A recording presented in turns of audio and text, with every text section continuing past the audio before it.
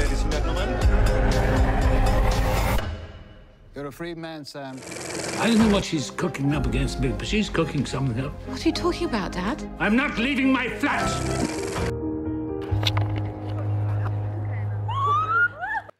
Hello and thanks for joining us. It's time for Culture with our weekly film show.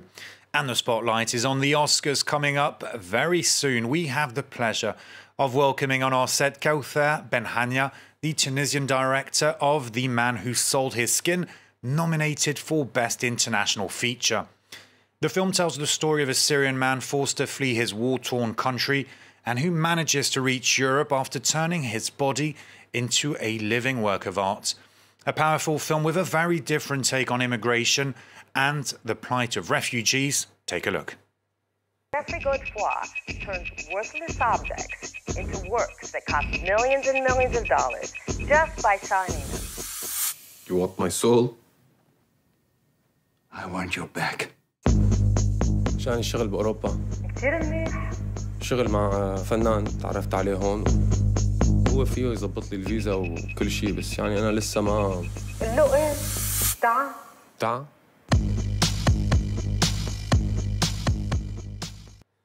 Director Kaouther Ben Hania is with us in the studio, and our film critic Lisa Nesselson is with us by Skype from her Paris flat.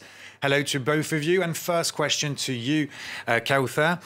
Your character is faced with a real dilemma, obtaining freedom in exchange for becoming himself a commodity in the form of a living piece of art. What did you try to say, really, with this film? I wanted to say a lot of things. I wanted to tell a modern tale. It's also, I wanted to visit the Faust legend because at the end of the day, it's a Faustian bargain between this artist and this Syrian refugee. I also pact with the devil. Yeah, exactly. I mean, it's a modern pact with the devil. I wanted also to give a face to a refugee, a single story, and to invite, you know, people to visit, to be in his body and his shoes in this long journey. Well, let's bring in our film critic, Lisa, who really did enjoy your film and who's been following your career very closely. Lisa, what do you have to say? Well, your previous work has examined Tunisian society from a mysterious real-life slasher on a motorcycle to date rape to the training of Muslim religious leaders, as well as challenges to gender equality and the contrast between North African and European society. This film definitely achieves one of my favorite combinations, which is thought-provoking plus entertaining. We watch attractive people struggle with unattractive dilemmas like the unfairness of political exile, the built-in lunacy of the international art market, and whether it's possible to outsmart an unfair world to keep true love alive. Is it ever a good idea to make a bargain with the devil? Should Monica Bellucci play all of her roles from now on as a blonde? And in addition to all the intricate suspense, it is beautifully shot. I think anything that gets us to reflect on the plight of refugees, both political and economic, is a plus. Parodying the international art market while telling a suspenseful love story wasn't an obvious combination, but here it definitely works. And a convincing cast. Lisa mentioned Monica Bellucci, cold and very blonde in this film. There are also actors lesser known, notably the main actor, who's not as well known, but who's very convincing. He really carries the story. Tell us more about him, and how did you find him? I found him during casting process because I was looking for a Syrian actor. So I spent a lot of time in casting. And at the end, you know, I received his self-taped audition, and I felt that he can carry the movie, you know, and play this very complex character. And he's, you know, like this actor, outsider actor, because he's not really actor in real life. And giving him this main part in front of Monica Bellucci, as you said, she's an icon and a very famous actress. It was something that very interesting even for the story, because in the story he's an outsider to this art world, you know, he's sneaking like this to just to have food. So I found it very amusing, and he's a great actor. He won the best actor in Venice Film Festival. And of course he has this incredible tattoo on his back, and I think Lisa has a question about that tattoo.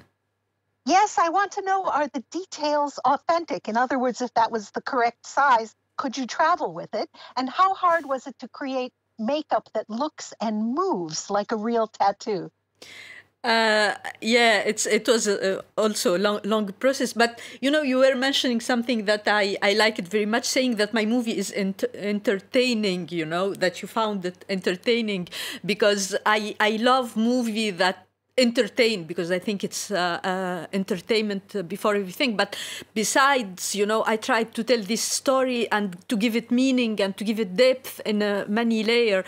And the tattoo, it's not a copy of an exact copy of the Schengen visa, because the Schengen visa is horizontal and we have to fit it to a human back. So we redesign it, you know, in a way to put it in the back of the actor. And the makeup process was long. It was every day. It took like between 4 and 3 hours, you know, before shooting, to put this designed, very sensitive, you know, tattoo on the back of the actor. And you're also keen to mock the art world.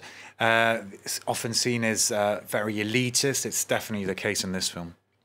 Yes, you know, my intention wasn't not only to mock the art world, because I think the art world, I'd rather talk about the art market, you know, because it's a very complex system, and it refers to the capitalism in general, you know. If you take this tiny part of the market, you know, it will give you, you know, an exaggerated idea about capitalism. So the main idea was to understand, you know, the code of this market, and to put inside it a very provocative work of art, which is a human being. So you can see all the limit of this system. And as we said, the film is nominated for an Oscar. How excited are you? What are you hoping for? And are you actually going to be able to travel to the US given the pandemic? Yes, I'll be able to travel. I'll travel even if I take a boat like a refugee, you know.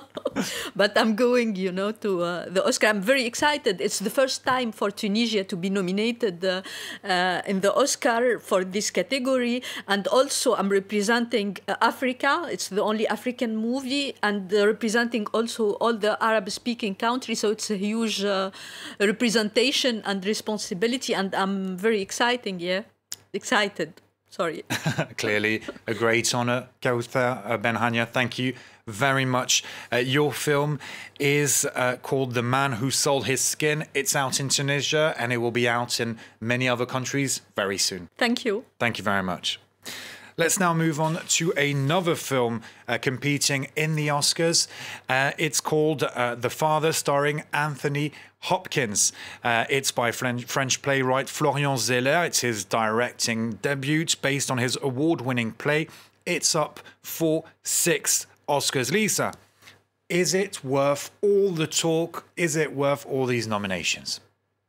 Absolutely. Adapting plays to the screen is one of the most interesting challenges in filmmaking. Do you preserve some of the theatricality, or do you try to convince audiences that they're watching the only possible form for the story, a movie? Now, there was dancing on stage when West Side Story found phenomenal success on Broadway, but taking that dancing into the genuine streets of New York made the film version thrilling in a new, more expansive way. The Father takes place almost entirely in an apartment, or possibly apartments, in London. Zeller adapted his play from French into English with playwright Christopher Hampton because it was Zeller's dream to have Anthony Hopkins play the title character. He got his wish, and we got an amazingly rich cinematic experience. And Olivia Colman also with Anthony Hopkins. Let's take a look at Hopkins as a man whose memory is playing tricks on him. I've always loved tap dancing. You really? Wow, I'm still great at it. I'll show you. Aye! Jolly good. Why are you laughing? Sorry. I know who she reminds me of. Who? It's Lucy when she was younger. Lucy? Yeah, my other daughter. That's right. There's a resemblance, don't you think? Yeah, maybe. Yes. Yes. Her unbearable habit of laughing inanely. What a living legend, Anthony Hopkins. And Lisa, compelling performance as always. Well, in my experience as a viewer, he's always convincing. When as Hannibal Lecter, he tells you he ate a victim with fava beans and a nice Chianti. You can almost hear the fork touch the plate. In this film, he takes you into the ever-worsening conundrum of a man whose own brain can no longer be trusted. Living each day, you know, involves having your bearings, knowing who you are, where you are, what's expected of you. And here he literally can't make sense of the world. Hopkins, who has made a lot of movies, has called it the best role of his life. From cinema veterans with Anthony Hopkins to young aspiring filmmakers, some trying to break into the business, and very often they try their luck at short films and they can compete in the Nikon Film Festival. It's in its final stretch. Tell us more, Lisa. Well, every year, the French division of the camera company hosts a competition for short films lasting 2 minutes and 20 seconds on a theme, which this year was un jeu, which means a game or to play in some way. 1,675 film contestants ran with that idea, and a celebrity jury will award an array of prizes to lucky winners among the 50 finalists. And anybody with an internet connection has until April 11th to vote for the audience prize. I liked one entry called Lumière, whose director is only 17, and I got a real kick out of Je suis Pipoton, I'm Pipoton, which is a dark satire of how top political figures generate their speeches and form their policy statement. And the results will be announced on April 30th. Thank you, Lisa, and thank you all for watching. I leave you with a glimpse of that short film we were just talking about, I Am Pipotron. Find us and follow us, of course, on Twitter, Facebook, and Instagram for more culture. See you soon.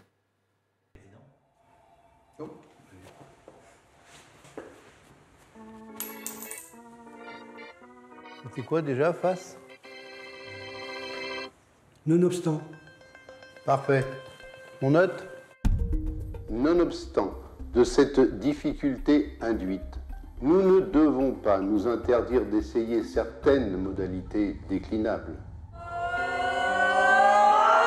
5.